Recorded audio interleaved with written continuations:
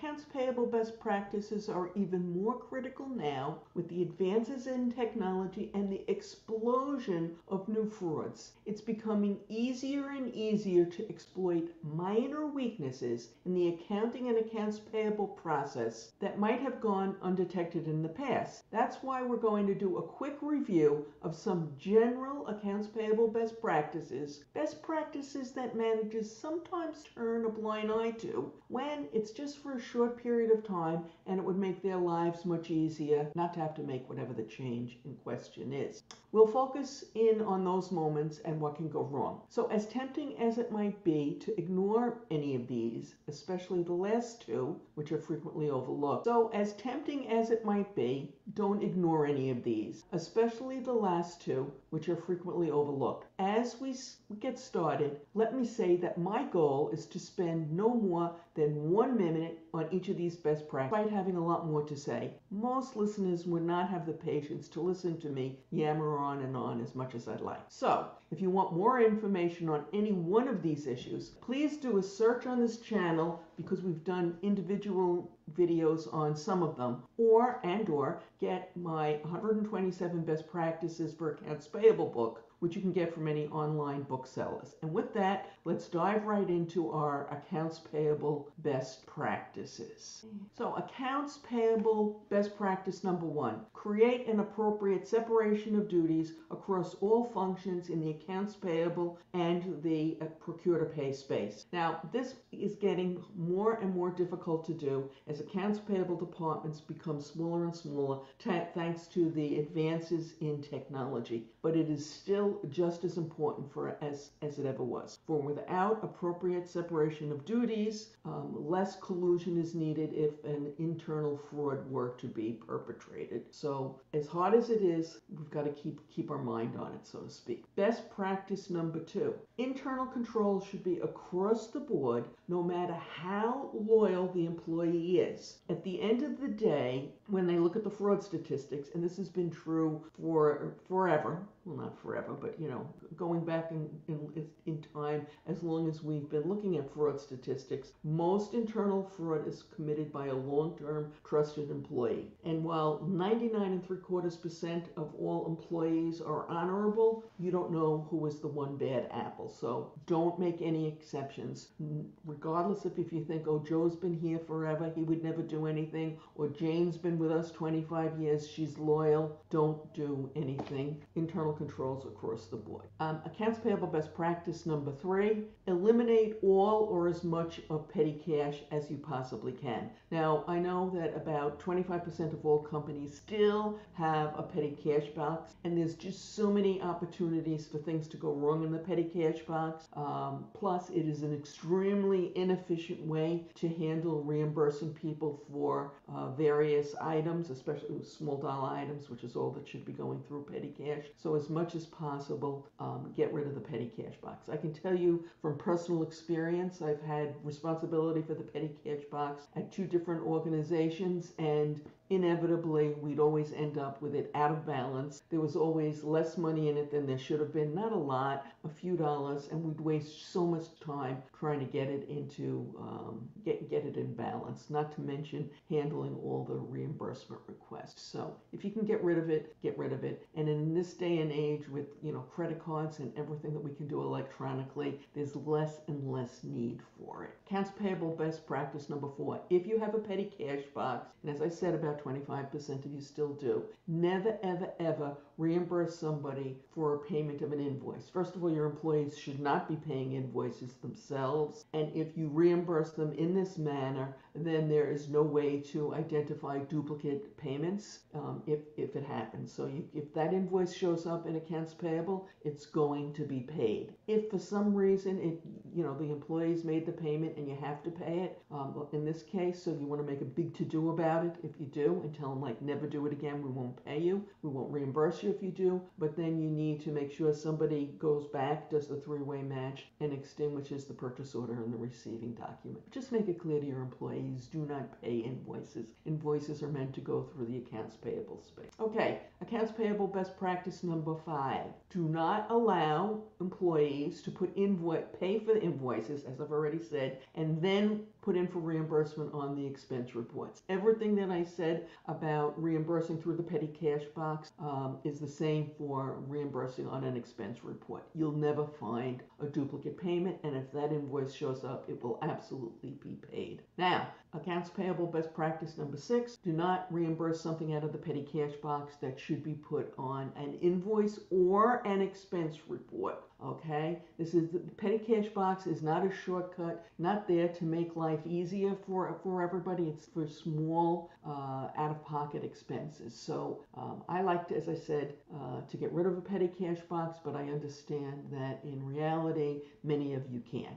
And now, I know you're not gonna be upset, but I'm gonna stop talking about petty cash boxes. Okay, next I'm gonna focus on corporate credit cards, be they an expense card, a P card, even a fuel card. Each card should be for one employee and they should not share it. Once you have 2 employees using the same credit card, you've lost your audit trail, and moving forward, you will not know who made a transaction with 100% clarity. Even if someone's only supposed to use that card for one transaction, if you give them the number and the expiration date and the 3 or 4 digit CVS code, then they have that information forever. So either have the person who owns the card, who's responsible for the card, make the payment, or get the other person their own credit card, but no sharing. Also, you negate some of your protections with the bank if you allow folks to share the credit card. Best practice number 8. Along the same lines as sharing credit cards, they should not share passwords. Sometimes this is really tempting to do when an employee is going on vacation, an employee who's the only person who does something, let's say master vendor file, and it's really tempting to have them just give their password to someone else and let that person do it while they're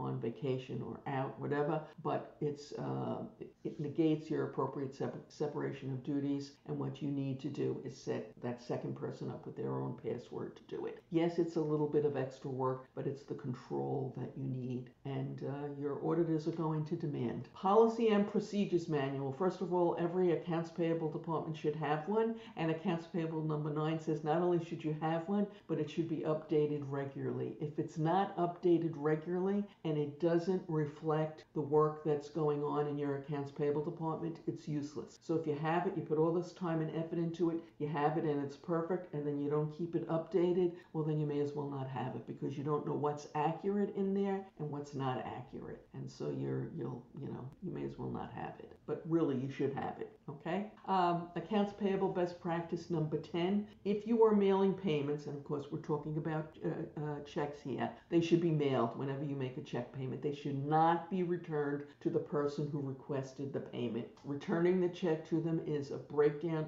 of your internal controls, and there have been more frauds than any of us would like to admit that have been perpetrated because the check was returned to the person who requested the payment instead of being mailed directly. So mail all checks. This is just one more reason. It's a smaller reason, but it is just one more reason why you want to move to electronic payments. But it's not the real reason. There are many other benefits, which I'm not going to talk about right now. I'm not going to go off on a tangent. Okay, accounts payable best practice number 11. You should be getting a W-9 from every single supplier that you do business with when you first begin the relationship. Now, some of them will come back and say, oh, we don't have to give you a W-9, we're exempt.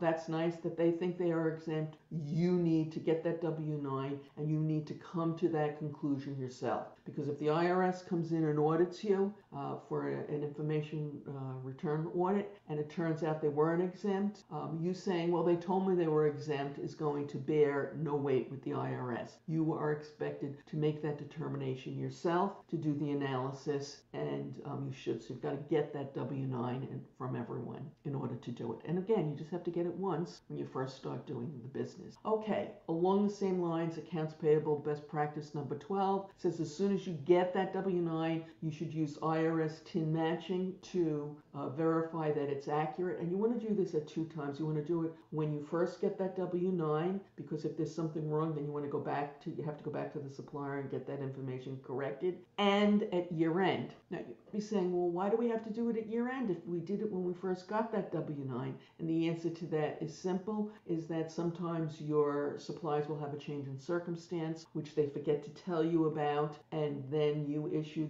your 1099s using the information that was on that old W-9, and you end up with a B notice, and then you have to fix it. So much easier just before you issue your 1099s, run all that information through IRS TIN matching one more time and catch it. And then when you catch it yourself, you can fix it without having to go through the rigorous steps that the IRS requires.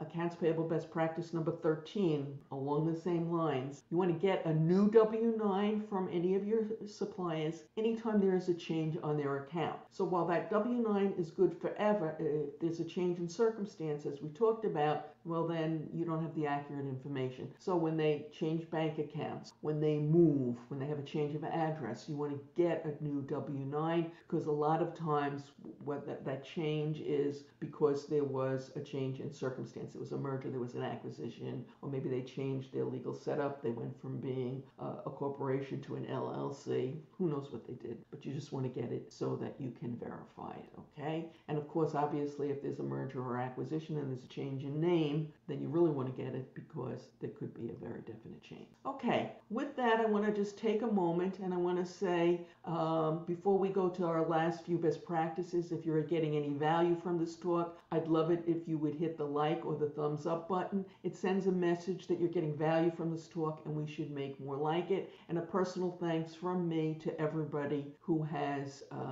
hit that like button, or the subscribe button for that matter. So thank you. Okay, moving right along. Accounts payable best practice number 14. You want to move as many of your small dollar purchases as you can away from invoices and move them to P cards with, of course, the appropriate internal controls in place.